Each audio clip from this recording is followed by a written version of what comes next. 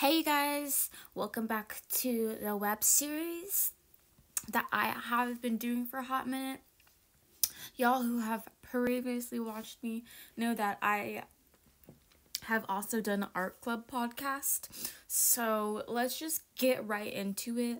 I know with episode 1 we started with the base foundation, hero's journey.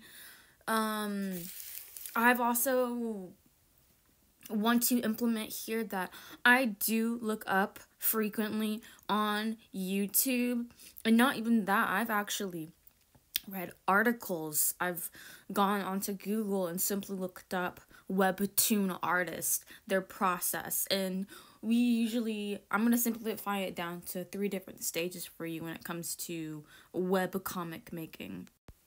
So to cut to the chase, the big thing now is materials. So let's just dabble with digital. So the 3 main stages digital, it's gonna be we have inking, flat colors, and then all the fancy whatever you want to add, highlights, and you can go from there. Usually we say in digital it's called layers, so make sure you have lots of layers and you make sure that you organize or at least know what layers are what. So indeed, we do talk about this a lot in the art world. In fact, we talk about how materials are a way of expressing how the artist communicates with the world. Oh, I need this fancy... Well, what do you have? A pen and paper is fine. And honestly, you don't need the newest iPhone to take a picture of that drawing. Upload it. You can actually easily download a free app nowadays. IBS Paint. Hey, whip something up and you actually can easily look up the point-by-point increments of the page size from Webtoon. They have so many videos on how you can just make the pages larger and you can actually slice it down. So you cannot give me any excuse to not do your webcomic now, to not communicate with the world who you are as a human being. Simple, okay? We're not trying to make this all this. So, continuing on, knocking back the people who think that you cannot do it. Let's just get that out of there. We don't know. So, moving on, we've talked about materials. Just a pinpoint. Okay, we're mind mapping. We're playing around. We've talked about story. We have talked about characters, main cast. How many do you want? Do you want 3? Do you want 5? Rest up to you. That's usually what everybody sticks to. And that's something that I actually found very similar in specifically my high school days, specifically my middle school days. I would stick to this character. I would kind of be upset, right? We would be so obsessed with kind of what they visually looked like. But they had no story. They floated in air. There was no background. There was no world building. So, indeed, we are going to move on and to talk about world building, story making. So, I do want to go back to our reference. Yes, HiroHiko, Araki. There are so many different books. Everybody's referring to different things. I just keep going back to this specific book because it is the closest one to me.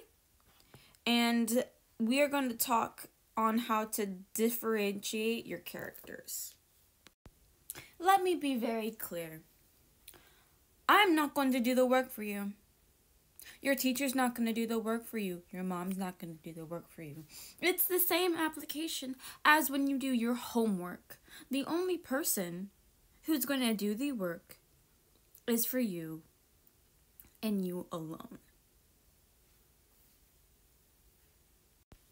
And this is why it's so important to talk about individual artist's perspective. This is why I like meeting y'all.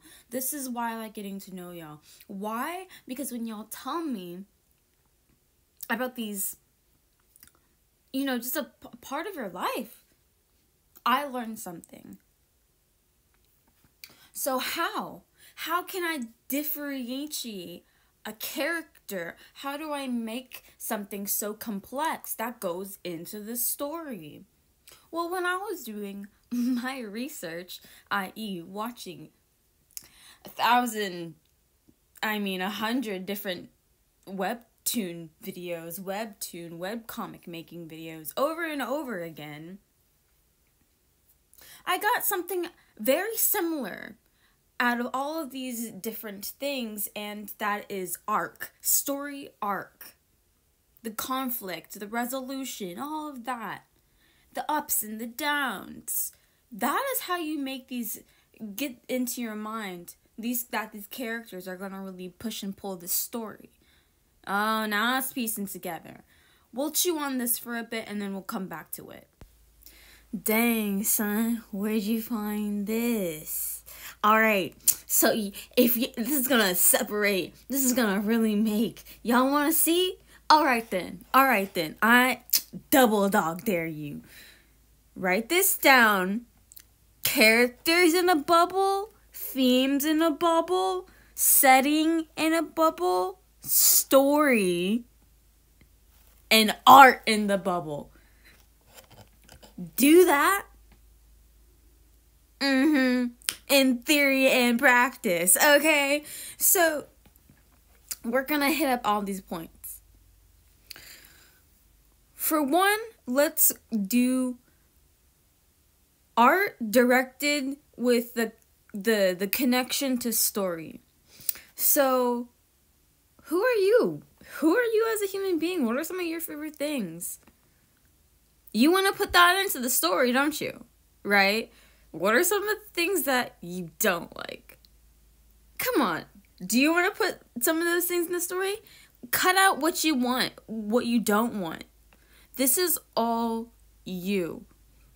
Some people, the first time that I actually created a comic, I didn't know that I couldn't do it by myself. I actually collabed with some people. And whenever I collaborated, things would actually happen. I actually created a comic, and that is how, the comic book club was created, because it started off with a bunch of passionate people enjoying the same thing. So some of the things that I enjoyed growing up, and this actually goes into, I don't know if it was the first or second episode that I did, but basically talking about references and some of the favorite cartoons, films that I enjoyed. Coming to the top of my head, Mad Max Fury Road, Baby Driver, Courage the Cowardly Dog, Foster's Home of Imaginary Friends, Adventure Time, Avatar: The Last Airbender. I did enjoy Steven Universe growing up. That's, yeah. Oh, and I love Cowboy Bebop. Wow.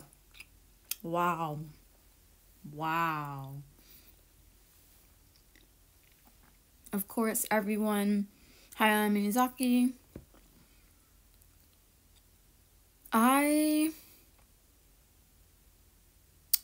So many pieces are coming up in my head now. I just love animation, mainly. So, anything with storytelling, really strong storytelling. Yes, so I must say, to end that point, it is the importance of the story and just who you are. Just be honest with yourself. Be honest that, we also do risk a lot professionally with our wrists, the safety of our, please, it's just because you do 6 hours of drawing does not mean that you have to stay there the entire 6 hours. Please take those 15-minute breaks. We put a lot of time into this. We put a lot of love into this.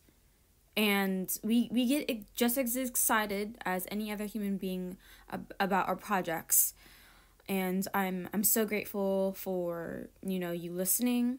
But we, you know, if no one consensually agreed and said, yes, I'm gonna, you know, I'll put in the work for you, you know what I'm saying, then please don't continue to bother people. It's the worst thing in the world is, you know, a fallen comic that you just don't want to go back to, and you know it's an amazing idea, you know it's an amazing story. Don't stop. Don't ever stop being who you are, you know, the message that you want to tell people. But know that, you know, these other people around you, hey, they're not going to do the work for you. You have to do that for yourself. You have to make this comic for yourself. And whether it's one comic, two comics, I always recommend just starting off with one comic. And again, I do have to reference my teacher, Miss Hirsch. She was like, hey, do you at least have 60 chapters for your comic, because you're telling a story and people can go back and be like, this is still my favorite comic because it has a nice start. So far I'm on my 7th episode, so I'm so grateful, but I do have a lot more to learn. There will always be room for growth, and just keep it spicy, y'all. Like, stay sassy, get that razzle dazzle, and keep the ideas flowing. Sometimes it's just important to have a tiny little notebook on you, or maybe even if you just get an idea and you have a pen on you, write it down on a napkin, and you're like in a restaurant, like you need to like get a napkin really quickly and just write it down, because you will get all these unique ideas in the most unlikely places. And that is the beauty of life and just being a human being and living life. So thank you so much. Please feel free to read my free comic, which is on Webtoon. I will be starting so many stuff soon, so don't be, you know, I'm really grateful. Every 2 weeks, y'all.